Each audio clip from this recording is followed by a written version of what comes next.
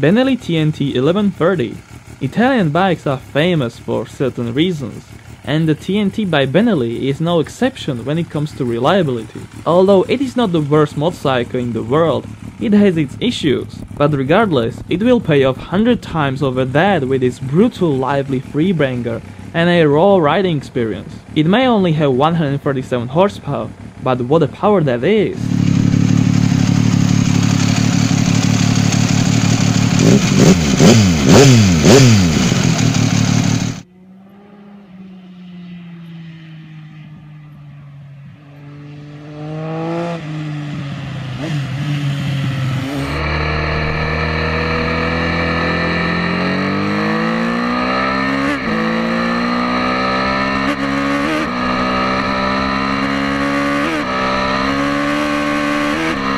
MV Agusta Brutale 1078. The Brutale 1078 is the hot spice you like so much that you still want more of it. The 1078 is the same.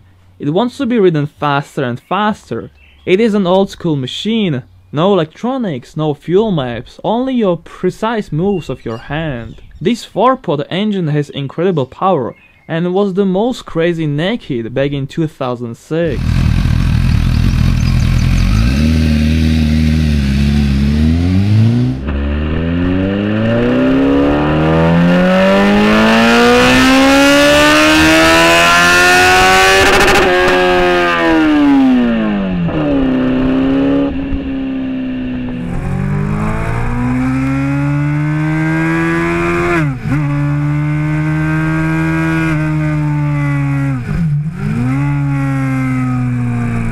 Suzuki GSX-R 750. The 1985 GSX-R 750 is considered the first street racer, being very advanced with over 100 horsepower, 55 degrees of lean angle and a very low weight. It was a proper machine and was the best in its class, but also very dangerous due to the short wheelbase and an aggressive front fork geometry. It required a very skilled rider.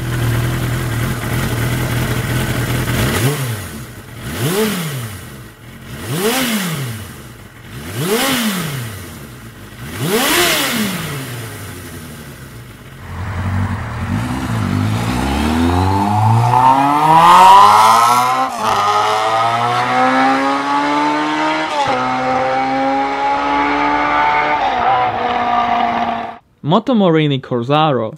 A third Italian on the list says a lot about their reputation. The Moto Morini is not the most resounding name in the world of two wheels, but when you hear it, it truly is something to write home about. The Corzaro is a two-cylinder beast, ready to throw you off of it every time you twist the throttle. It is rather powerful and willing to race anytime.